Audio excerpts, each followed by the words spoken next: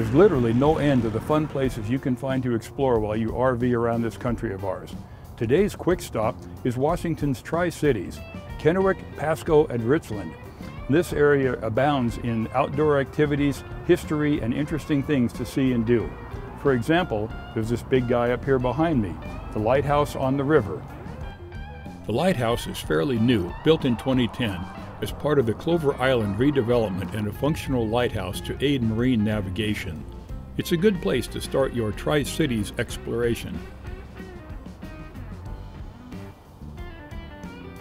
The Convention and Visitor Bureau is, of course, the best place to gather information on local attractions. So the Tri-Cities is a wonderful place for RVers to come and visit, particularly if you're into outdoor adventure. So we're sitting at the confluence of the Snake and Columbia rivers. The Yakima River comes into the Columbia here, so our waterways are rich. We have 23 miles worth of paved trail that goes around our community along the Columbia River. It's called the Sacagawea Heritage Trail. So whether you're a runner or a walker, you like to ride bicycles, it's perfect. Great banks for fishing. If you want to get out in the river, you can rent paddleboards here and kayaks. Good opportunity there. Jet skis as well. We even have a riverboat. You can get out on water-to-wine cruises and enjoy a great meal and enjoy some wine. The RV spaces around our community, we have a number of different spaces. KOAs, for instance. We have state parks down along the Snake River. There's multiple places to park down there, camp and fire up a grill and enjoy it.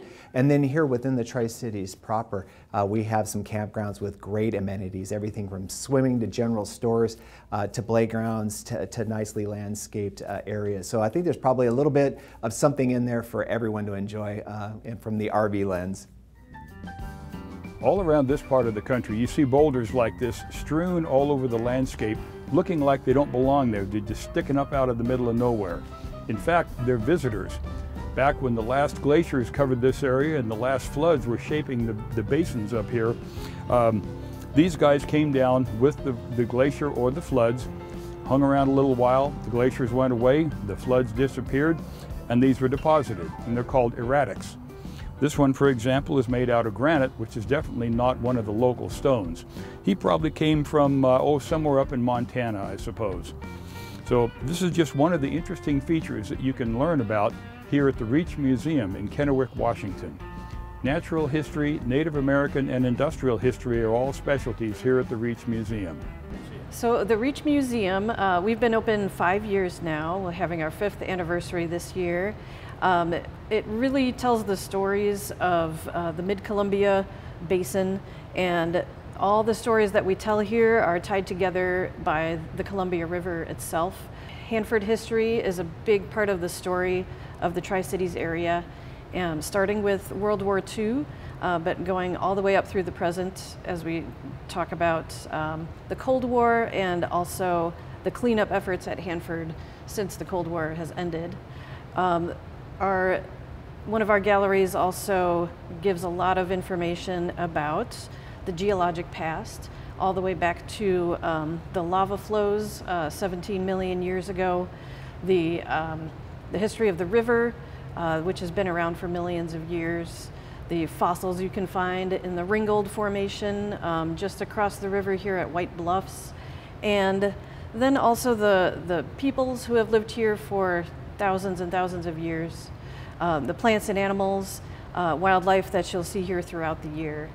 And then just the story of the Hanford Reach, the longest stretch of the Columbia River that's undammed, stretching from McNary Dam to Priest Rapids Dam, nearly 60 river miles, and the efforts that have been that have gone on to help preserve that as a national monument. The Reach Museum is a fascinating place to get caught up on the local history and geography and so on. But while traveling by on the road on the way to the museum, we couldn't help but notice this place, Keno's Restaurant and Sports Bar, which is also the home of Rattlesnake Mountain Brewing. This is the Hickory Smoked Porter, one of a handful they have on draft at any given time. For fans of dark beer, this one will hit the spot. So if you're in the Tri-Cities area and you're down by the Reach Museum and you got a bit of a thirst, or you're hungry for something to eat, stop in. Keno's Restaurant and Sports Bar and Rattlesnake Mountain Brewing. Good stuff.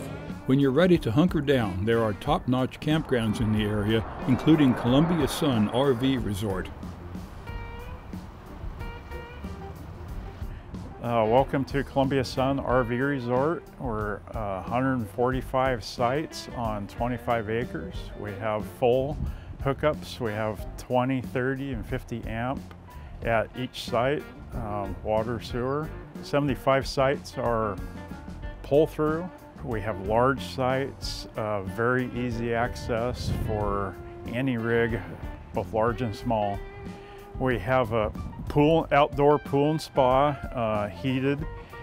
We've got a 3,000 square foot event center, adult fitness, and kids playroom. We also have outdoor sports court and kids playground equipment. On the holidays like Memorial Day and 4th of July and Labor Day, we do barbecues for all of our guests. Columbia Sun has something for every RVer here in the Tri-Cities, both large and small. For more information about Washington's Tri-Cities area, log on to our website at rollinontv.com.